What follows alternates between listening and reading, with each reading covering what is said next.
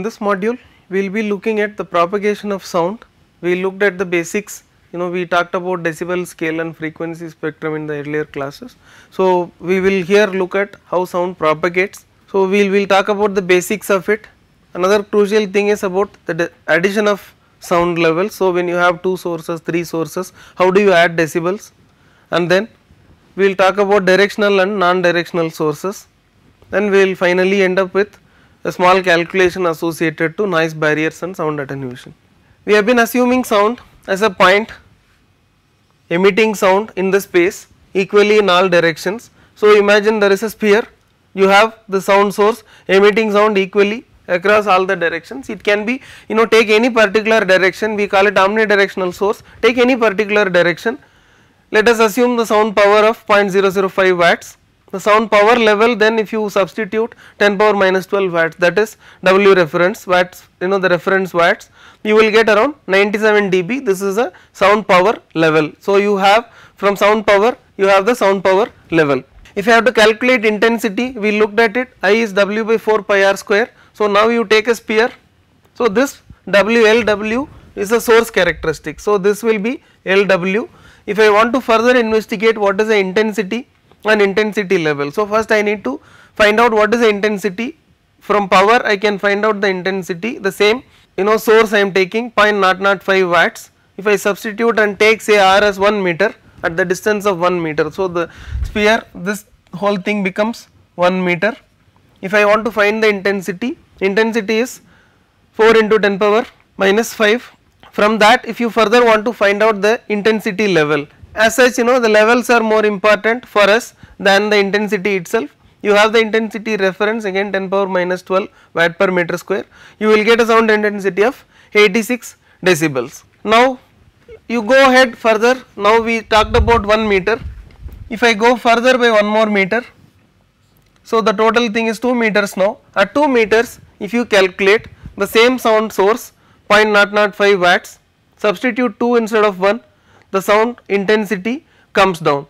So here you had 0.0004 watt per meter square, here this is 1 into 10 power minus 4 watts per meter square. Further you find the intensity level.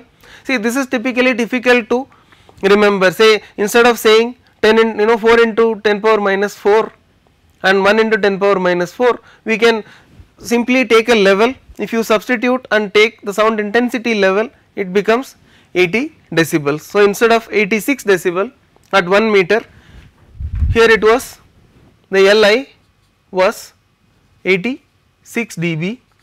If you go 2 meters, this becomes 80 dB. This is again intensity level.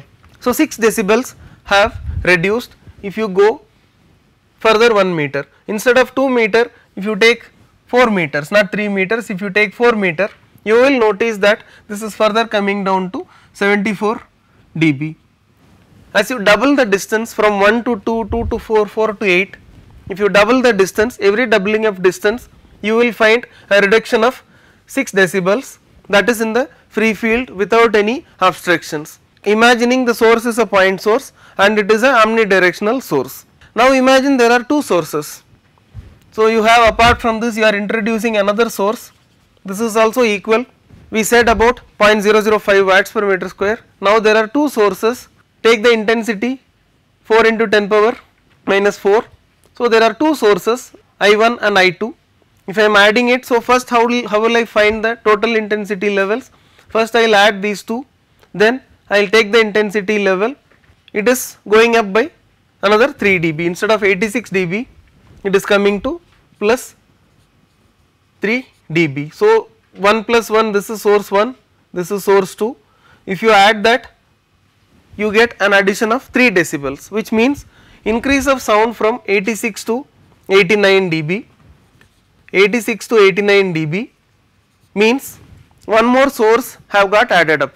Similarly, if you are able to reduce the sound level from 89 to 86 dB, it means that you have totally turned off one of the sources. There are 2 pumps, 2 motors in a room, each one is emitting 86 dB, you add them, you will end up with 89. If you turn off one of the pumps or one of the motors, you will reduce 3 decibels, which means one of the source is turned off. Now imagine there are 3 sources, first 2 sources have the same intensity, but the third source is almost like 1/4, 1/3, it is like pretty quieter than what these two things are. It is like adding another decimal here. If you sum it up, you are getting 86 as a number here. If you take the intensity, you will finally find you do not see a difference in the sound intensity level, it still remains as 89. What does this mean? I have put additional source, this is source number 3. So imagine now there are 3 sources, one source is 100 dB, the second source is also 100 dB. Now if I add this, I am going to get 103 dB, the logarithmic addition. We will look more examples of it. If I am adding another source which is about say 60 dB, I am turning on another source which is 60 dB. If I further add this to this, I will still be getting only 103 dB, I will not be finding further increase to it. If there are equal sources, or if one source is slightly more than or slightly less than the other, we will look at the specific numbers, but this is what it amounts to. If the threshold, if the difference between this and this or any of the sources is pretty much lesser, you will not find a reduction or increase in the overall sound pressure level. Imagine you are adding 100 dB plus 60 dB, there are 2 sources, the overall number will still be 100 decibel, the lower sound pressure or sound intensity level source will not be heard. How does it get added up? LP1, now we are looking at sound pressure, LP1 plus LP2 x, it will become 3 decibel. Simple logarithmic addition, 1 source, 2 source plus 4 source, each doubling of the sources 3 decibel increase will be perceived. Simple logarithmic addition, as I said, you have to take 10 power L1 by 10 until are taking simple thing. This is the second sound pressure, L2 by 10 etc. Ln by 10, overall if you sum it up you will get the total cumulative value. Simple way, if you have equal sources, like we said here there are 200 decibel sources or 10 number of 100 decibel sources, you have motors, 10 motors operating, each one is producing 100 dB, it is much more simpler, you can just say 10 into log n, n is a number of equal loud sources, you will find what is the level difference. So when the level changes by 1 decibel, say 80 to 81 dB, 90 to 91 dB, it is noticeable, 3 decibel is very noticeable, and as far as high it is almost doubling or halving the sound level. If you recollect, in the pollution control board table we referred to a term called equivalent sound pressure level. This is exactly what we will be looking at here. We have L equivalent, which means equivalent sound pressure level. 2 terms will be commonly occurring, that is L equivalent, that is linear equivalent sound pressure level, and other is LA or A weighted sound pressure level equivalent.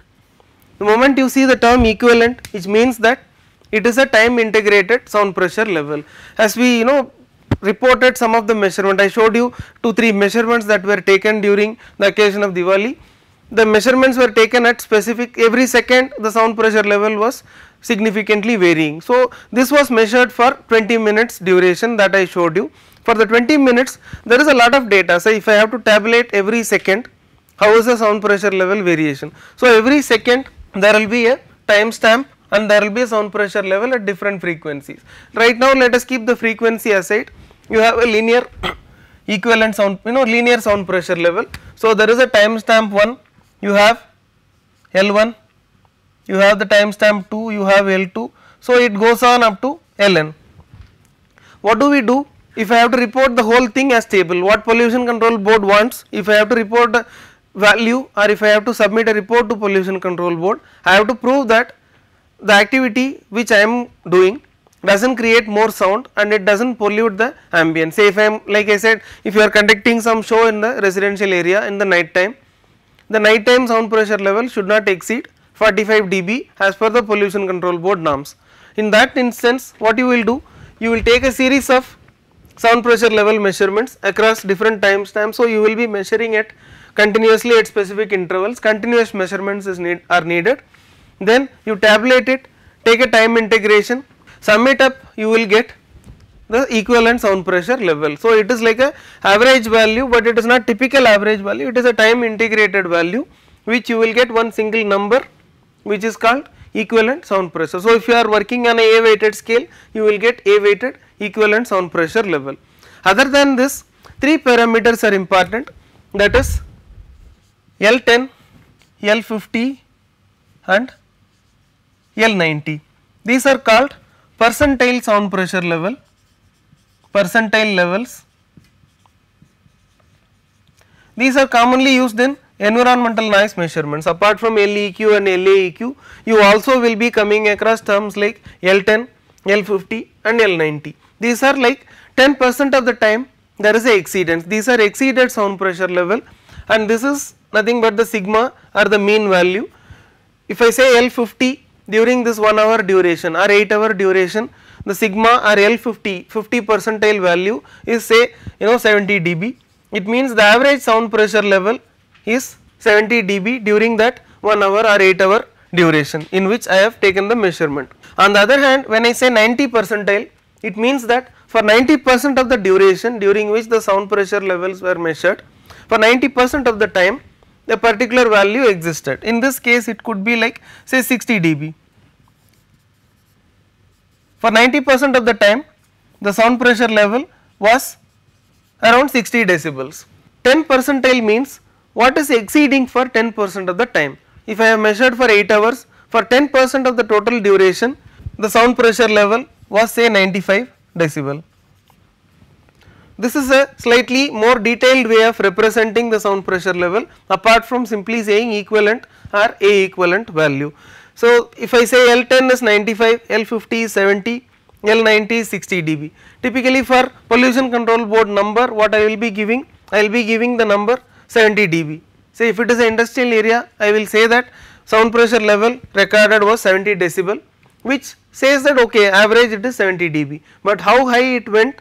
For 10% of the time it went above 95 dB, it was above 95 dB, and for 90% of the time it was around 60 decibel, which is still agreeable.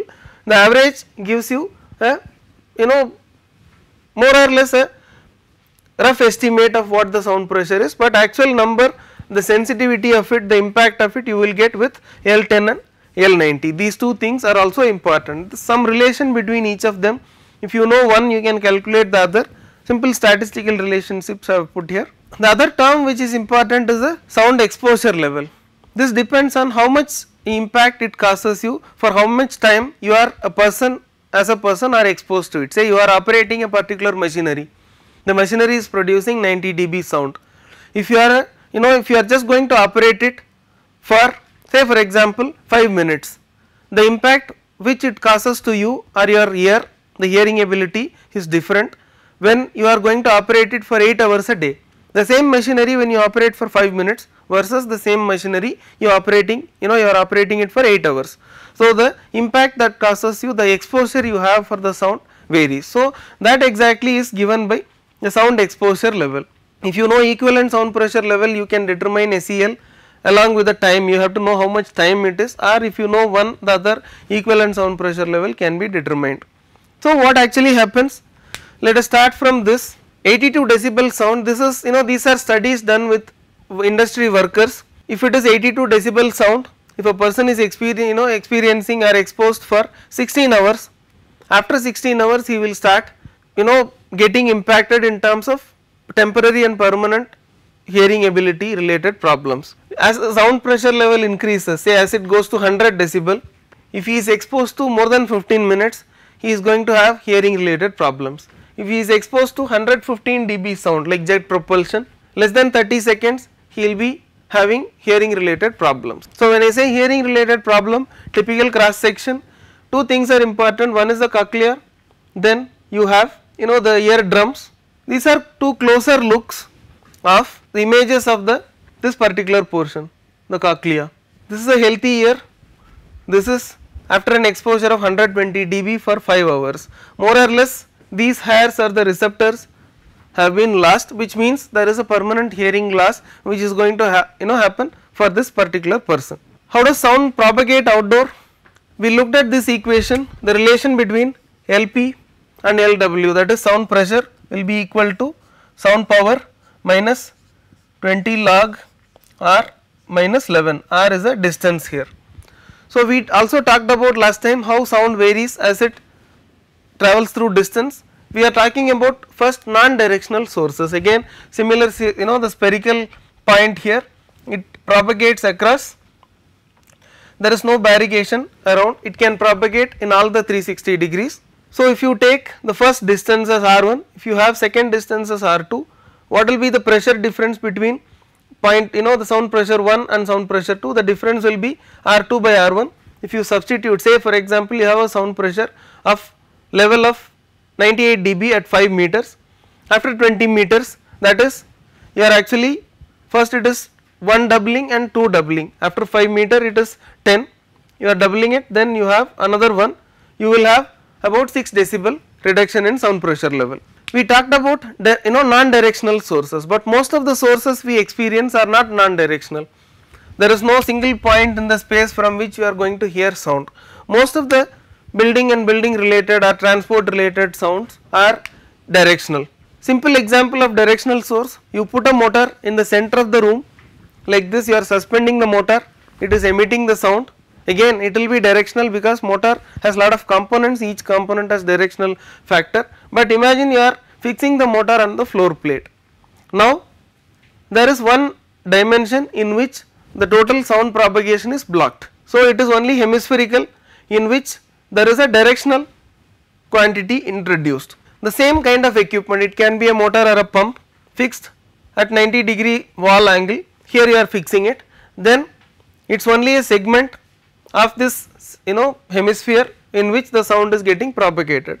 Instead you are putting it in a room corner, the same source, then the directionality of the sound, it is blocked in 3 sides. So, this same thing will be reflected and re-reflected, it will be coming back to the same direction. So, ideally the perceived sound pressure level should be increasing from this to this to this and then to this.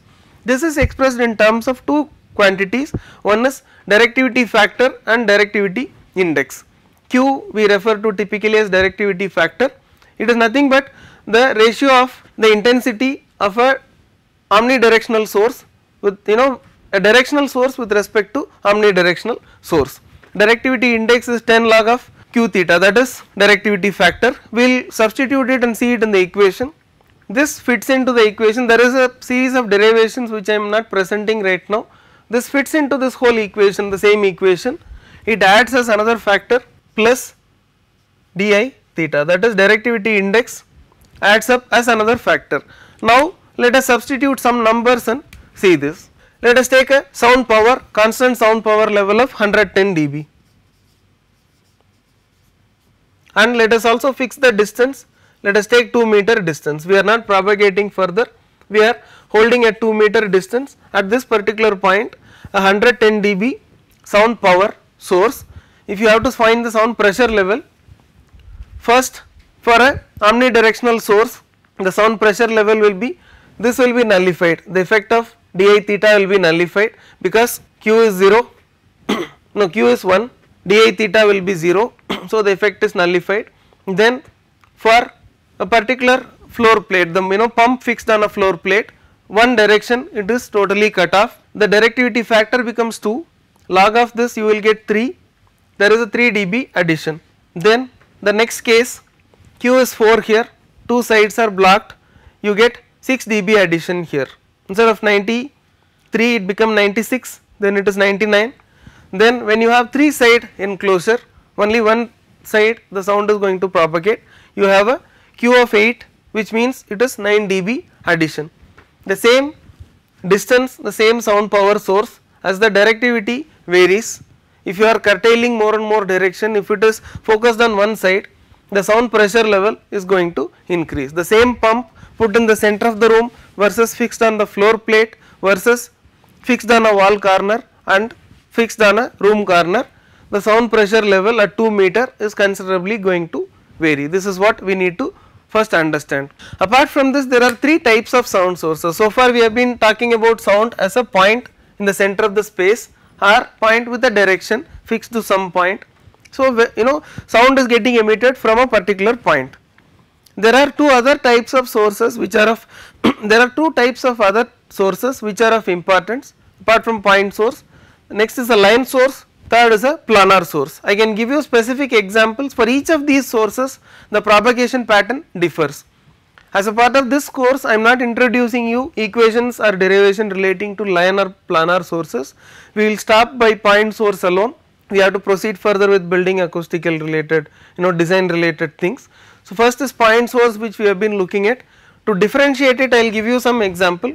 Imagine you are located at a point, you have a train which is passing by, you have a train which is getting along when you stand here. This particular thing is not a point, it is a linear source, or you are at certain distance, you have a traffic corridor, you have a series of vehicles. So when you have a traffic corridor on one side, you have vehicles, each one is a vehicle, for example.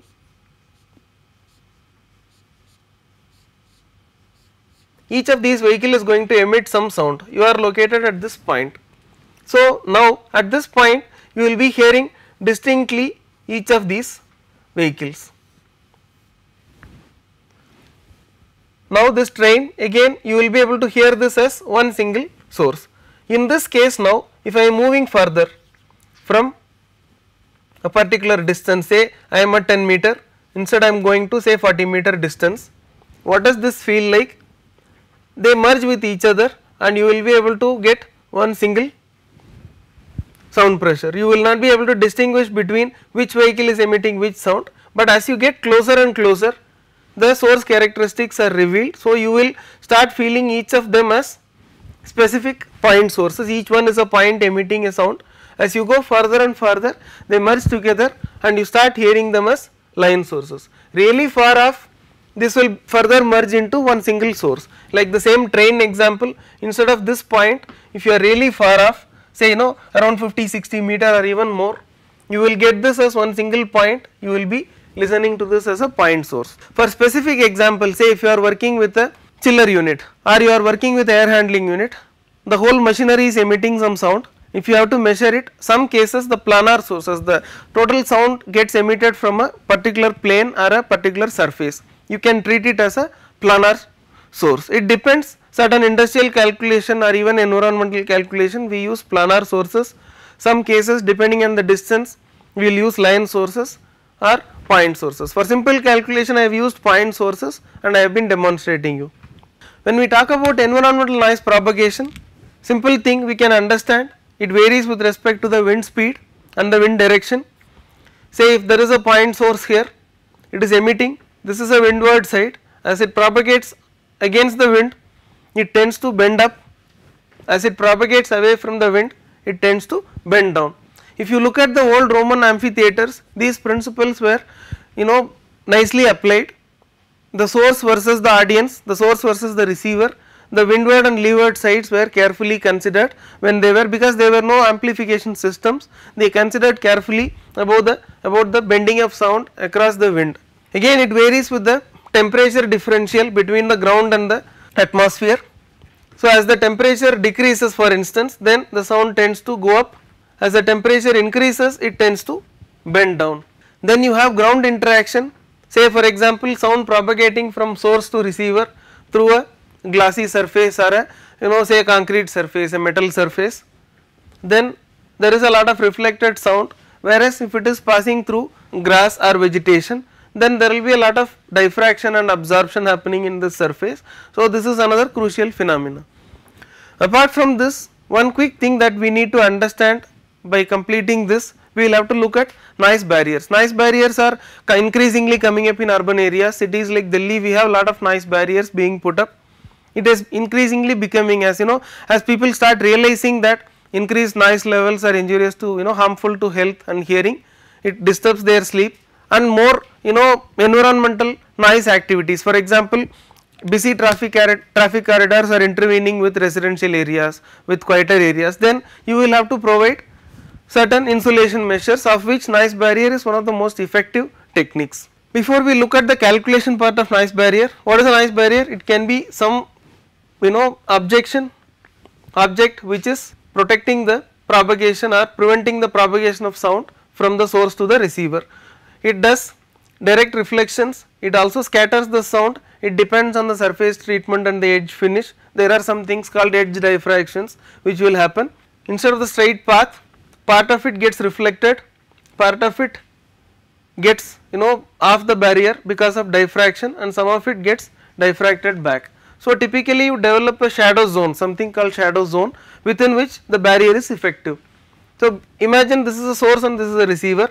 The shorter the barrier, the shadow zone will be much lesser. As the barrier height increases, the shadow zone will be more. This is the first thing. Number 2, as the distance of the source increases or the distance of the receiver increases, the effectiveness of the barrier considerably varies. So how do we determine what is the effectiveness of barrier? Before that, one more thing, it depends strongly on the frequency. If you have a high frequency sound emitted from this point, it gets reflected or scattered away, whereas low frequency sound which has high wavelength, low frequency typically has high wavelength and high frequency sounds have a low wavelength, inversely proportional. Low frequency sounds get diffracted and then they get back to this. So typically environmental noise barriers are much effective in mid and high frequency range, but if you have to make it effective for low frequency, you need a special treatment or special design of barriers in order to curtail low frequency sounds. So how do we calculate for this? One important number is there which is called Fresnel number. Basically it revolves around calculating the path length differential. You have the source, you have the receiver here,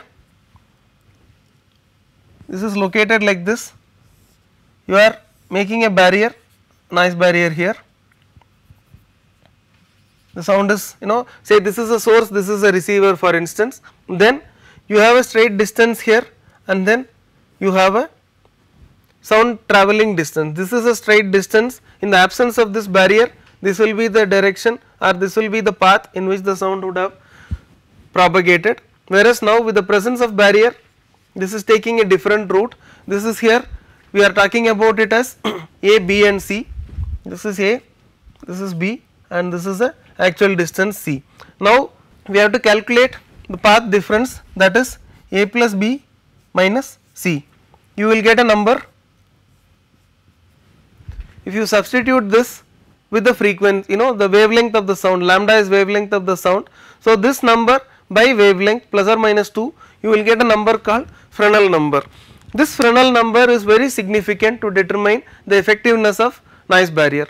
Positive indicates the barrier is effective, that is the receiver is not in the line of sight, that is you cannot see, if you are the source you cannot see the receiver, or if you are the receiver you will not be able to see the source, that is the barrier is causing a block between the line of sight, it is not allowing direct line of sight, whereas the line of sight, that is the source and receiver are directly seen, the line of sight is there, then this becomes negative, the effectiveness is not there, you will not have proper effectiveness of the barrier, barrier is not causing. Say you have a source here, you are in an apartment in the 20th floor, there is a noise barrier, you are in the direct line of sight, you will not have impact of the barrier. Then once you know the Fresnel number, you have this simple formula, this is tan h hyperbolic tan square root of 2 pi Fresnel number by tan hyperbolic square root of 2 pi n plus 5 dB. So this will actually give you the effectiveness or the attenuation caused by, attenuation is a simple term which we use